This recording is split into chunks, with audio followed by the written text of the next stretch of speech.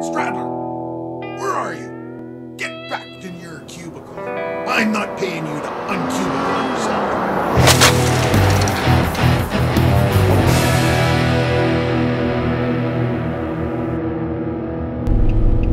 So a few days ago when I was in Modesto, as part of the Boondockers Welcome website, I found Mike and Nanette and was parked in their driveway. That allowed me to unhitch and go exploring for a couple of days, so I did. First day I found Hornitos that afternoon, which was a little ghost town up in the hills east of the Modesto area. The next day I went exploring, and one of the things on my map was the Byron Springs Hotel, which is an abandoned hotel in Byron Hot Springs. The hotel itself, the building is still there. It's about 4 stories high, quite a big, massive hotel structure, but the property around there is all gated off, fenced, and I think you even saw some razor wire, a bunch of signs saying no trespassing, so I didn't want to risk getting arrested. Took a few pictures from the road and moved on. The next thing after that was something called Drawbridge, which I didn't really find, but I did find a bird sanctuary, which was kind of what I needed at the time because it was just nice and quiet. The wind was blowing, it was cool, it was a nice little stop. So it's pretty windy out here. I'm not sure if this little mic will suffice, but sometimes the day doesn't give you what you think you need. It just gives you what you need. I think today's one of those days. I was out driving around, punching a couple things in the GPS, that points of interest that I had bookmarked. They kind of came up. Butkus. The Byron Hot Springs Hotel is pretty closed up. I didn't want to risk being arrested trying to get in there. Just gut feeling. And then I came up here. There's apparently a drawbridge up here somewhere. I just dropped it on the map. I didn't put any details in it, so I don't even know what I'm looking for. And to be honest, right now I'm not even sure exactly where I am. I just followed the GPS and kind of like, you know, enjoyed the traffic, and yeah, basically just kind of meandered. So anyway, I ended up here. This is the Edwards Wildlife Refuge. Apparently it's San Francisco Bay. I didn't think I was that far west, but I'm obviously close to something because there's water all around. Like I said, just been meandering, so who the hell knows where I ended up. I'll have to check this out on the map to see exactly kind of how I got here. But like I was saying earlier, sometimes the day just gives you what you need, and a walk along this dike close to sunset, birds all around. It's all good. It's helping me chillax a little bit because I've been stressing out that I haven't been shooting as much and just kind of been driving aimlessly, trying to get away from the rain and that kind of thing. And even though I'm still a little anxious about, you know, shooting more, I gotta just relax. So yeah, this turned out to be a pretty good day regardless. After that, I found myself in San Jose, close to the convention center, and found a muffler man. So that was the first muffler man, and that's going to be in an episode of Big Stuff coming up shortly, probably right after this.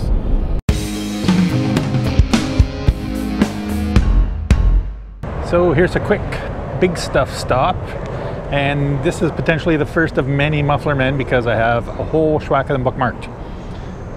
This is Babe the Muffler Man in San Jose, California, close to the convention center. So yeah, the first big tall muffler man.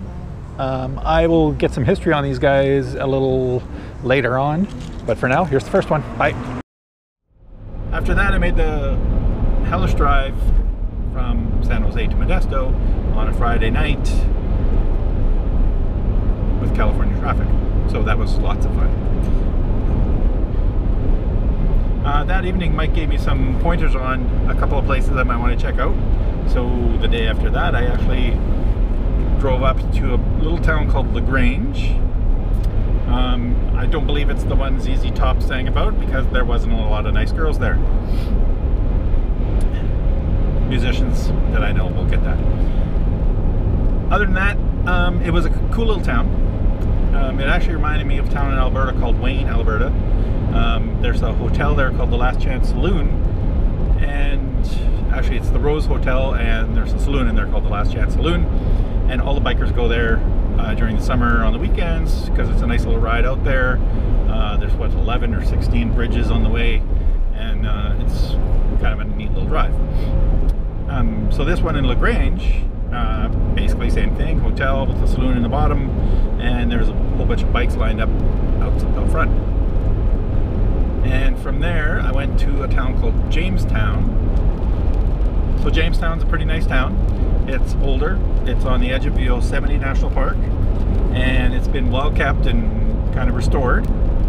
So the town itself is a little trendy now. The buildings have been turned into art galleries and nicer restaurants and that kind of thing, and you know, it's a quaint little town, and it's kind of neat to stop at, but not really my thing as far as photography goes. That said, up behind there is a state park called Railtown 1897. Now what Railtown 1897 is a train stop that has a roundhouse. They have steam engines, they have a bunch of old rail cars, a train station, and it's quite a cool place. If you're a train buff, you definitely want to go there. If you're not a train buff but you're a photography buff, you might want to go there. If you like old junk like me, you definitely want to go there. They have an operational steam engine that tows passenger cars, and they go on a little trip. I didn't take that. I think the last one had gone by the time I got there. But I wandered through the yard, and there's like many train cars and wheels and parts and maintenance shacks and all that kind of stuff. And some of the cars are in various states of disrepair, so that was kind of cool.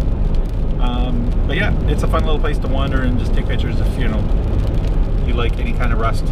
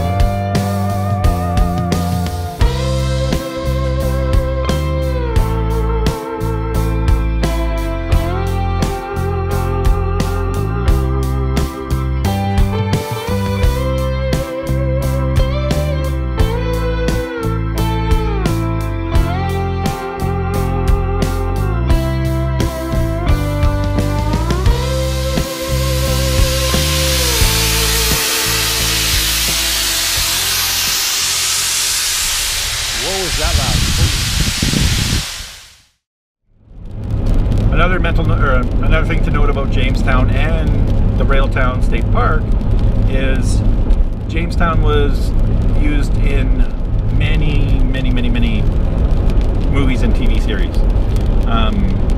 One notable one is Little House on the Prairie. So if you grew up in the same time I did and you watched Little House on the Prairie, when they went into town, that's probably Jamestown. I can't remember some of the movies. There was like, you know, like the old westerns and stuff. A lot of that stuff was shot up there. And if there was any kind of train stuff, some of it might have been shot in Railtown. Again, use the Google. I'm sure the list you'll find is quite extensive, and yeah, do your own research. So after that, I went up to a town called Sonora. Now Sonora is much like Jamestown, where it's an older town, but it's been fixed up. But the difference was Sonora was crazy busy. They had, I think, a festival going on called the Motherlode Festival, and there was a lot of families there with kids dressed up for Halloween. So I think there was like Halloween events going on, and the place was just packed. So yeah, I basically drove up and down Main Street a couple times, kind of checked it out, and then moved on because there wasn't much going to happen photo-wise, and you know, it was just one of those places that was a little too busy for me. After that though, I went back, I started heading back towards Modesto and made a little turn into a town called Chinese Camp. Obviously this was from the Gold Rush days, and there's not much left of it that's actually operational. There's like a store and a gas station, I think. There are residents there, and there is also a lot of old derelict buildings there. Most of them are, you know, no trespassing, private property, that kind of thing, but that doesn't mean you can't take shots of them from the road, which is what I did. So I kind of wandered around there and just looked around and, you know, found some old stuff to shoot as the sun was starting to get low in the sky. And from there I made my way back to Modesto. So the next day I woke up and it was time to move on, so I hitched up the trailer and was driving for a couple of days. I did a couple of Walmart overnight stops, and then from there made my way into Bakersfield, where I've met with Dennis and Mary Kay, who are also members of the Boondockers Welcome website, and they are awesome. Totally awesome. I got a nice little spot to park, which is why I'm out exploring today, and yeah, they're amazing. They've been really welcoming.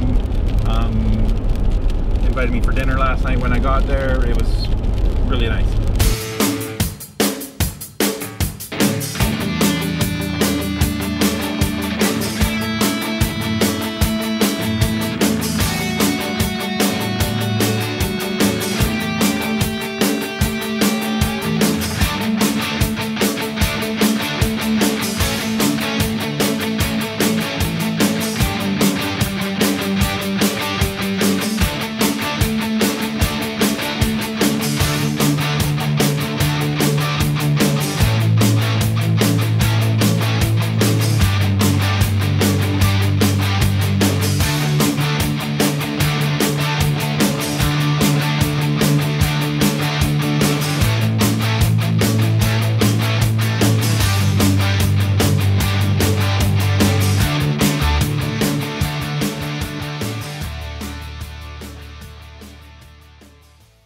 It's like working with a monkey.